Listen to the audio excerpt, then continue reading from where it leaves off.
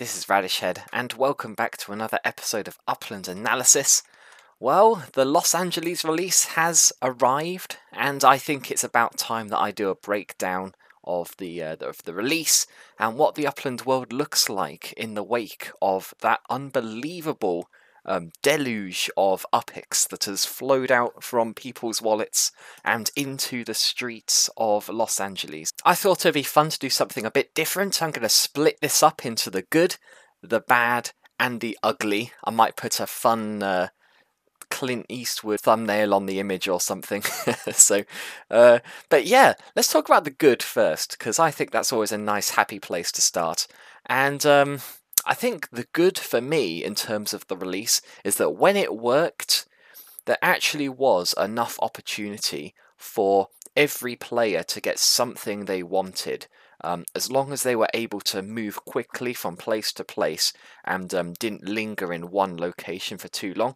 Because Los Angeles is so big, even though there were quite a few really popular areas, you didn't have to be in that area necessarily right at the start in order to mint there, except a couple of exceptions being Hollywood Boulevard. Obviously that minted in seconds from what I heard. I didn't even bother going there because I knew it was going to be absolutely insane.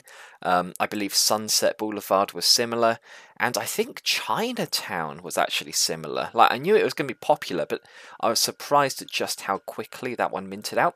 But there were a lot of really good areas that didn't mint out for 10-20 minutes in, like Century City. I got some really nice properties in Century City that I'm going to show off in a minute. I actually started my Explorer, and this just goes to show, just because I'm an exec and I'm also a UCN member, whatever, I don't have any advantages, and I kind of blundered a little bit in the LA release, so I'll tell you what I did wrong. So my Explorer, when the city was unlocked, was actually just drifting across this neighborhood here to the east of downtown Boyle Heights, and it was on such a good trajectory, and I was gutted because through all the stress tests that happened before the full release, I wasn't involved in those at all, because I wanted my Explorer to cross this boundary into downtown, and then I could grab loads of really cool downtown properties. My target number one was this Stress Level 0, because I thought it was a hilarious name, because everyone gets really stressed in the stress tests, and I wanted to be able to take a screenshot of Stress Level 0 saying, I'm cool, I'm at Stress Level 0. But unfortunately, I was literally 2 minutes off. If the release was delayed for 5 minutes, I would have been right there. But instead, my Explorer was around this area. It was just coming up to this river here. So the first thing I minted was this Puerto del Pacifico, because I know that any property with a name on it is always popular. Then I quickly looked back on the trail that my Explorer was making and noticed that actually I'd kind of sailed through the absolute cheapest bit of LA. So I thought I might as well grab a few, while I'm here. And I basically just went on a bit of a minting spree, because all of these are 6k. That's as cheap as you can get in LA South without being an FSA player. So I thought, for the sake of flipping later, when the floor in LA goes up, I'll hold on to these, because that's about 14 properties. They're all really cheap. So that was a bit of a win. Then I jumped over immediately to downtown, and I grabbed some stuff here. I can't remember the exact order I did all these things, but I'm pretty sure I jumped across to downtown and grabbed some stuff here, some of which I've sold already. One of which I wish I hadn't sold. It was this one here. This guy's selling it for 100k, so maybe I'm wrong, but I thought this had a chance of being an ultra rare, and I didn't notice until after I'd sold it. Always check the street views of your properties before you sell them, because this one, I clicked on it after I sold it. I was like, oh, what is this? There's this film director. I went to the right. There's this guy with a camera. I noticed that I'm on a camera, and I'm thinking, what is this? And then I turned around, and oh my god, There's a massive mural. And they're filming an ad in front of it in the street view. Like, or something. So this might be the top tip. If you think there's going to be a mural collection in Los Angeles, this guy is selling my old property for 100k. So yeah, if that is a ultra rare, you know, obviously that's going to be unbelievably valuable. So yeah, there you go. That's my tip. Don't make the same mistake I did. What else did I do? Okay, so this was my #1 blunder, and it was a high-risk play. I knew it was going to be a high-risk play, but I went for it anyway because you only get one shot. You get one chance, as a famous rapper once said. And as I said in my prediction video, I liked the idea of Morningside Park. I still do, by the way. There's still stuff to mint in Morningside Park if you want to speculate on the NFL connection. But I was like, oh, there's the stadium. But there's this huge property next to it that's labelled NFL HQ. And I jumped over here. Yeah, I've got a property over here. And I was drifting. I was so close. I was literally, I'm not even exaggerating. I was drifting there for like 5 minutes. And I knew I was missing out on all the opportunities in places like Chinatown or the cheap stuff in Hollywood, if there was any cheap stuff in Hollywood. But I was so close. And my Explorer must have been, it was going at quite an annoying angle. So it wasn't like directly towards the NFL HQ. It was sort of going up. I think it was about here. But it looked like it was definitely going to go in range. And it just got minted just in front of my face. I was so upset. And the worst thing is, it went to this like super whale here, MJC 3337. Everyone knows him. Everyone loves him. But damn, that could have been mine. I was so excited because I didn't think anyone else had seen it. Never mind. So that was my disappointment. But I'd got some good things. So I got some stuff in downtown. I managed to grab something in Palms, which was actually on Venice Boulevard. I think Venice Boulevard's got a shot. I wasn't seeing too many people like getting super excited about it, but I think that's got a shot. I think Palms has a shot, to be honest. Like, just the name, you know, it's just a nice place to be. Century City is really where a lot of my best stuff is. And if any of you watching have stuff in Century City, like, hit me up. Me and a couple of other people, we've got some big plans for Century City. It's such a small neighborhood. It's iconic. It's in like the greatest city in the game, Los Angeles. And I think not only does it have great collection potential, by the way, I think it's undervalued right now. Like, the floor's like 70k. I think it should be at least 100k. For a neighborhood this small that could be an exclusive collection. But yeah, I think we got some big plans for it, so keep an eye out for that. So I got a few of the cheaper ones over here just in case I wanted to flip them, and then I went over here, and on Santa Monica Boulevard, no less, which again could be a collection, I managed to grab this absolute beast of a property here, the 10,000. And I didn't really appreciate what it was when I bought it. I just saw that it had a name, and it was a really cool name. I was like, who does want to be the 10,000? You'll see I'm selling it for 5.5 million UPIX. That is about 10 times what I paid for it. But honestly, I think there's a chance that could be worth it. Because the street view of this thing... Look at this property. It's a skyscraper. It's 40 floors high. It's the 35th largest, well, tallest building in Los Angeles. It's a very, very fancy hotel. Quite new. And it is located on Santa Monica Boulevard, right on the edge of Beverly Hills. This borderline you see here is Beverly Hills. Obviously, that didn't come out in the South LA release, but I think Upland will probably release it as a separate release later on. So that gives me a really, really good launching point to, set my Explorer off and then just mint some really good stuff in Beverly Hills when they do that. So I'm super excited about that. I'm not going to complain if somebody wants to buy that for 5.5 million UPIX. I'm just saying.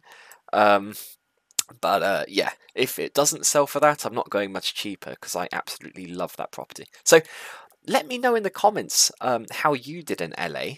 I'd love to see like your favorite property. I might go through in the next video and have a look at some of your guys' favorite properties that you got in LA. Have a look at some street views. I'm really looking forward to seeing what you guys come up with in the comments. But that was the good for me. Let's talk about the bad. And there's no real getting around it. I've already had multiple people call out to me saying, "Hey, are you going to talk about this release because it was kind of busted?" Yes, it kind of was. Now, I'm not going to go all clickbaity and say that it was the worst release I've ever had. It wasn't. You know, I know a lot of people watching are fairly new. You weren't around for the Oakland release, which was worse than this one. Man, like in terms of the stress tests, I know the stress tests in LA weren't perfect, but they were a lot better than the ones we had in the Bronx. So, you know, it's not the worst release we've ever had, but it was one of the most hyped releases we've ever had. The amount of players who were, you know, had high expectations for LA were surely off the charts, like nothing we've ever seen. And, you know, to be fair to Upland, that obviously comes with a lot of difficulties in terms of maintaining the server capacity.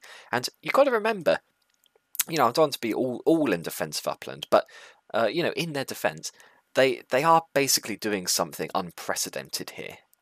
Like what Upland is doing on the blockchain, having to you know, coordinate all of these people, like sending to properties. Like every single time somebody sends to a property, that's a transaction on the blockchain.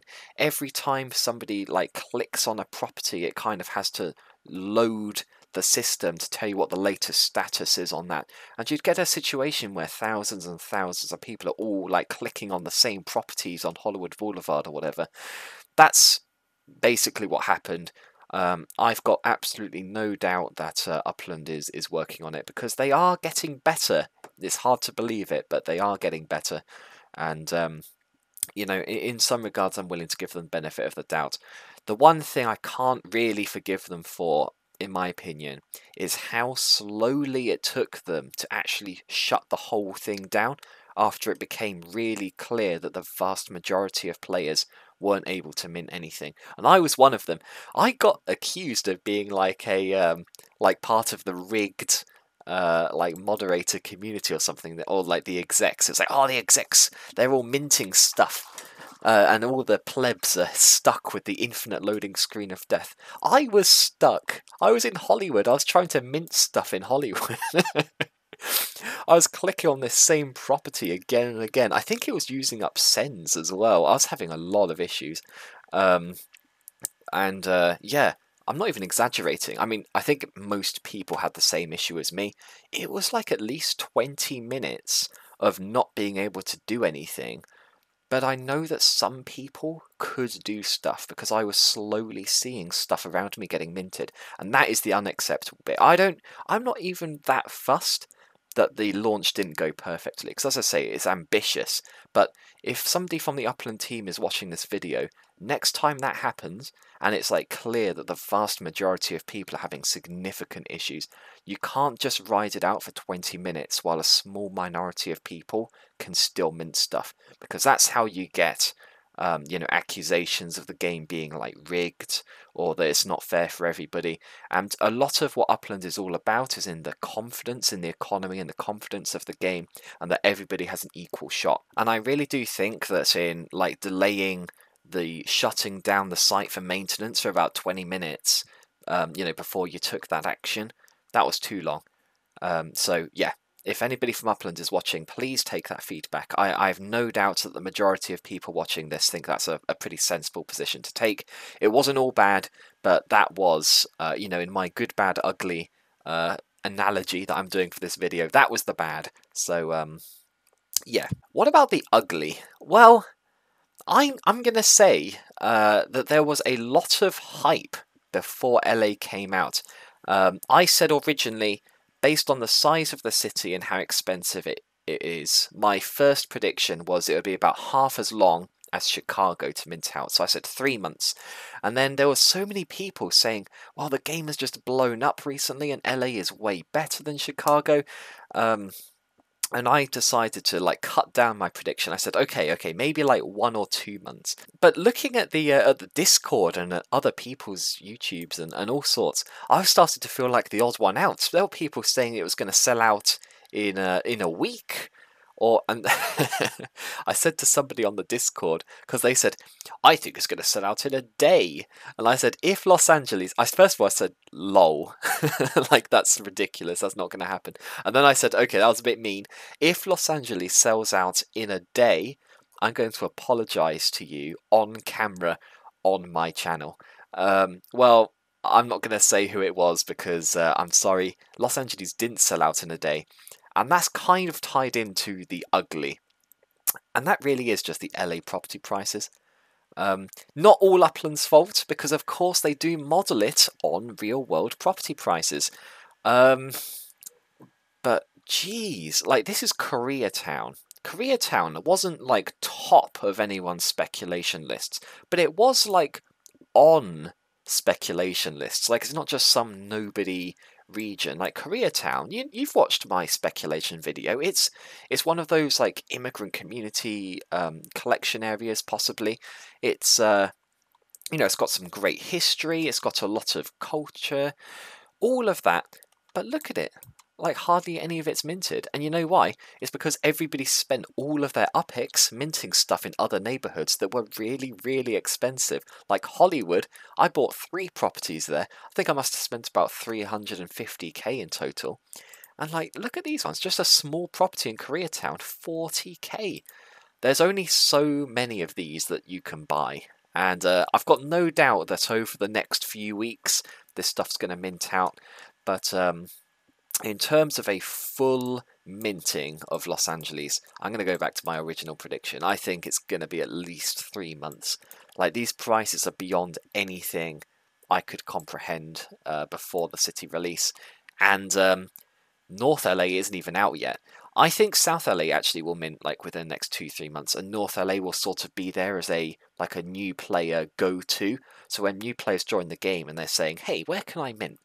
I think the go-to response will be there'll be cheap stuff in North LA. I think there'll be quite a lot of FSAs, not cheap, but like 5k and below for players. I think that's Upland's plan, is to get everybody to spend all their money in Los Angeles, mint as much of it as possible, and then North LA will sort of be there as the just the city for new players to feel like they've got a stake in the game. Which is exactly what I've said in an earlier video. Players want to be able to come into the game, get their free UPIX that they start with, and just get a stake in the game. Be able to buy one property, at least one. So that's part of the ugly. And then linked to that, wow, some of these cities have seen quite significant impacts because obviously people want to mint stuff in LA. There's still properties available up in the Hollywood Hills, and people want to buy in the Hollywood Hills. It's a great place to be, but it costs like 100,000 UPIX plus just to be part of that. So what's inevitably going to happen? The prices in other cities are going to go down. I was looking earlier. I'm probably going to make a fool of myself now because it's probably not the case. But I was looking over in Oakland earlier, and or Berkeley to be precise, and I noticed that there was, this is the South Berkeley collection area, right? Let's have a look at what people are selling for. 18 and 19,000. That is a massive drop on what it was before.